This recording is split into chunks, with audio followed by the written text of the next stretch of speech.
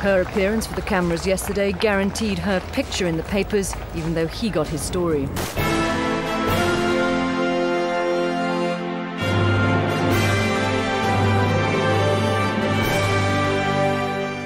If a picture says 1,000 words, a picture of a dress says 1,000,000. During her complicated life full of paparazzi and in-laws, Diana, Princess of Wales, found both solace and empowerment through fashion, discovering the ability to influence and awe the public through her style choices. Diana's fashion choices and lifestyle over the years inspired people all over the world. She caught on to the power of fashion. Who knew an outfit could say so much? And made one very bold choice which created a timeless story of independence and female power. It's been called a revenge dress and considered a tongue-in-cheek representation of Diana's feelings post-split from Prince Charles. The truth is that through that iconic little black dress, Lady Di was able to reclaim her identity, her independence, and her personhood. Diana showed the world that she was still the woman she'd been before marrying into the royal family, but now, instead of being the naive and shy 19-year-old, she was armed with the wisdom and experience of a woman and mother in her 30s. That one dress became a symbol of Diana's empowerment after a difficult decade and very trying marriage.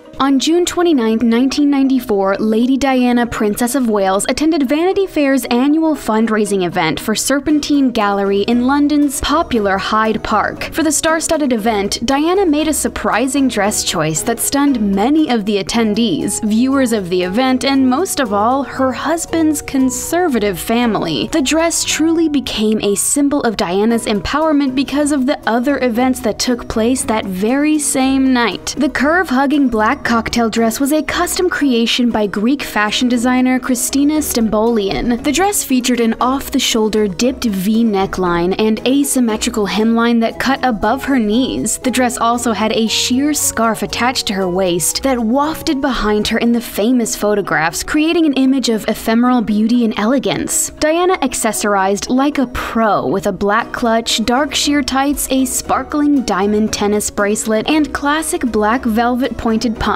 Of course, the whole outfit was accented with Diana's signature short pixie cut of coiffed blonde waves. The statement accessory piece of the ensemble was the pearl choker with its sizable gems sitting at her collarbone. On the day of Diana and Charles's wedding, the Queen Mother had gifted the bride-to-be a Sri Lankan sapphire and diamond brooch as a wedding present. Eventually, Diana had the sapphire mounted on a necklace which she wore more often. It can be seen on her neck in many press photos over the years, including her famous dance with John Travolta at the White House in 1996 for the Met Gala. Diana, now a confident woman in her 30s, was wearing the dress, not the other way around. The People's Princess strutted through the row of cameras and onlookers and performed her official duties without ever letting the cracks show. The dress itself was a bold choice for a member of Charles's family, and had Diana still been under the royal thumb, the outfit choice would have undoubtedly been vetoed, especially when thinking back to the first royal outfit she was ever photographed in. When Diana and Charles first announced their engagement, she donned an ill-fitting belted blue skirt and blazer with a stuffy white collar that oozed the conservative style of her in-laws. While Diana was putting on a happy face and cocktail dress at the Vanity Fair event, her husband, the Prince of Wales, was busy appearing on a primetime television interview. Charles's planned and scripted announcement came through the much-anticipated broadcast and revealed to the world what everyone feared was true. Charles admitted that he had been unfaithful to his wife. After a year and a half of separation and many more years of unhappiness, the Princess of Wales and the Prince of Wales were getting a divorce. The 2.5-hour interview by journalist Jonathan Dimbleby was an attempt to shield Prince Charles from the inevitable public backlash after revealing mistreatment to the country's sweetheart. The interview tried to paint a more positive picture of the royal crown. Prince Charles was seeking understanding from the nation's subjects while being relatively open about his deep emotional relationship with his longtime love, Camilla Parker Bowles. Before ever laying his eyes on his wife-to-be, Charles had a years-long relationship with Camilla. The pair hoped to be married, but fate and the royal family had other plans. The most difficult hurdle being that she was already married to Andrew Parker Bowles. Even during her marriage, however, she and Charles remained close friends, often hunting together. Charles was even made godfather of Camilla and Andrew's son, son Tom. In his interview, Charles also stated that after years of trying to make amends and get along for the sake of the throne and their children, his marriage to Diana had irretrievably broken down. Much to the royal family's dismay, Charles received little sympathy for his actions, while Diana, on the other hand, was praised for her strength amid the situation. In his later authorized biography, Charles admitted that he had begun an affair with Camilla in 1986, only a few years after his wedding to Diana. The Sun, a newspaper, published a photo of Diana in her now famous black cocktail dress under the headline, "The Thrilla He Left to Woo Camilla," insinuating that Diana's knockout figure and indisputable style were undeserving of being left for someone else. The dress, along with Diana's positive attitude, showed everyone that even through a very public divorce, she was still herself. In the photos from that evening, despite the fact that there was probably a lot going on beneath the surface, Diana appeared happy, confident, and in control of her own life. She was finally free. Who knew one little black dress could say all that? The night that Charles aired out their marriage's dirty laundry to the entire world, Diana could have easily stayed home, away from the public eye. She could have hid herself away. Instead, she put on a little black dress and honored her scheduled appearance, a move that earned her just as much or more respect than her husband's honesty. Prince Charles and Diana's separation in December of 1992 came as a surprise to many, but to those close to Diana and the family, they all knew it was a long time coming. Since their marriage in 1981, Diana and Prince Charles had had difficulty finding happiness with each other. Despite the way that the couple was portrayed as happily smitten in the media, there was often conflict behind closed doors. A large age gap combined with Charles's feelings for another woman drove wedge after wedge between the spouses. The couple would play the role of partners for public events and tours of British colonies, but at home, it was a different story. While Diana had a home residence at Kensington Palace, Charles preferred to live at his country house in Highgrove. Diana told BBC that they would do their engagements together, but their private life was obviously turbulent. Diana's marriage to Prince Charles began when she was only 19 years old. She revealed in years to come that those days of early marriage were extremely difficult, leading to extreme issues affecting her mental health. On top of the confusion at being thrown into a world of titles and strict formalities, Diana was also dealing with the knowledge that her new husband was still in love with his ex-girlfriend. It was quite a lot to handle. During a candid interview with BBC in 1995, Diana opened up about her struggles with her health, anxiety, and an eating disorder that became a constant throughout her marriage. She told the reporter, "I had bulimia for a number of years, and that's like a secret disease," and also described it as a symptom of her difficult marriage. In the early days of Diana and Charles's marriage, the princess made every effort to hide her illness and consistently denied it to the media and her family. When she did finally allow herself to be open about her struggles, she found that she was largely supported by the public for her vulnerability. Many people could relate to her story and found comfort in her honesty. In the same interview, Diana revealed that she'd known for a long time about her husband's feelings and relationship with Camilla Parker Bowles.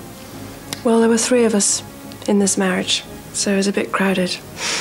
In the new season of Netflix's The Crown, writers explore Diana's struggle with mental health, including the eating disorder she dealt with during her marriage. Actress Emma Corrin portrays the young princess and brings an artistic light to the real-life suffering that Diana experienced. In a way, the black Christina Stambolian dress became incredibly symbolic of Diana's life as a royal princess because of how strikingly similar it was to the gown that she chose for her very first public engagement event with her new fiancé. In March of 1981, shortly after becoming engaged to Prince Charles, Diana made an appearance at Goldsmiths Hall for a charity event. For the evening, the young woman, freshly out of her days as a school teacher's assistant, chose a glamorous dress like those she'd seen on Hollywood stars and other high society ladies her age. In the tell-all Diana, her true story in her own words, she is quoted saying, "I got this black dress from the Emanuels, and I thought it was okay because girls my age wore this dress. I hadn't appreciated decided that I was now seen as a royal lady, although I'd only got a ring on my finger as opposed to 2 rings. All eyes were on Lady Di as she walked in wearing a strapless black satin and taffeta dress by the Emanuels, the same designers who later created the princess's wedding dress with its ivory taffeta and 25-foot-long train. Diana paired the dress with a diamond tennis bracelet. The 1981 dress was floor-length but slightly more revealing than would be expected of a royal wife-to-be. The designers hadn't anticipated that the paparazzi would manage to catch the to-be princess leaning over while getting out of her car. The movie star dress allowed the world to see Diana as more than just a school teacher. She was someone worthy of all the fame and power that came with her new role. For the first time, people saw Lady Di as a celebrity, and the press and paparazzi pounced, not once, easing up for the rest of her marriage and after. The designer of the gown, Elizabeth Emanuel, told British Vogue that on that first night, we witnessed the birth of a fashion icon before our very eyes. What happened when Diana chose a similar yet more mature look almost 2 decades later was a woman coming full circle on a difficult time in her life, using fashion once again to empower herself. The decidedly unroyal shorter hemline and slimmer cut of the Stambolian was the exclamation of a woman who no longer had heaps to prove to everyone around her. She could just be herself, a woman, a mother, a philanthropist, and a fashion icon. She could just be Diana. Although it's hard to imagine history playing out any differently, legend has it that Diana almost wore something completely different that night. Although there were conflicting opinions as to what she was originally planning on wearing, a Valentino ensemble was leaked to the press before the event, causing her to supposedly change her outfit choice. In a 2013 Channel 4 documentary, the dress designer Christina Stambolian said that Diana had purchased the dress a few years earlier, but that it had been sitting in the back of her closet because the princess found the figure-hugging dress to be a little too daring. From the moment that Diana did make the decision to slip into that iconic black cocktail dress, her style shifted from conservative approach with a modern twist to her own version of 90s fashion with uncomplicated, elegant lines and colors. Diana was a woman in her own right, and her position as an icon of fashion was never stronger. To this day, Diana's post-divorce fashion lives on in the world of both luxury designs and everyday street styles for women and mothers on the go. Diana had already long established herself as a fashion icon, often using clothing to make her presence and points known. This dress in particular, some speculated, was what sealed the deal on the inevitable royal divorce. After the initial separation, the divorce process went on for a few years before at long last becoming finalized. Diana and Charles, however, quickly moved on and established lives away from one another. Charles began seeing Camilla in a more official capacity, and the pair eventually tied the knot in 2005, making Camilla the Duchess of Cornwall. The couple is still together to this day. After losing her HRH title, Diana continued to dedicate a large part of her life to the philanthropic work she'd begun under her title of Princess. She cared deeply about her work in abolishing landmines, raising funds for cancer patients, and supporting the HIV and AIDS communities through her landmark AIDS center in South London. Post-divorce, Diana's style shifted to accommodate her new lifestyle, which was still at the center of public attention, but at least now she was allowed to do it her own way. Diana began wearing simple and practical styles like the utilitarian chinos and white blouse she wore while advocating against minefields in Angola in 1997. On the contrary, for evening events and galas, Diana amped it up with elegant and glamorous gowns by David Sassoon, Catherine Walker, Versace, and Dior. After the official divorce papers were signed, Diana retained her apartments at Kensington Palace, where she'd been living for most of her marriage. The family also allowed her to continue using the jewelry she'd had access to as an HRH. Diana dated a couple of potential new suitors, but filled most of her time with the charities and spending time with her kids. Staying true to her identity as a philanthropist and passion for donating to charities, Diana eventually put the infamous little black dress up for auction, along with 79 other cocktail and evening gowns. The auction took place at Christie's in New York, and the proceeds benefited the Royal Marsden Hospital Cancer Fund and the AIDS Crisis Trust. The dress sold for a reported $65,000. Small change for a piece of history. Altogether, the dress auction raised over $800,000 for charity. Diana's life with the royal family has been well documented over the years, with endless documentaries documentaries, films, and books going over the triumphs and struggles of Lady Di. Since the moment she caught the attention of the press, she was beloved by the public, and her every move was carefully dissected, including her clothing and fashion choices.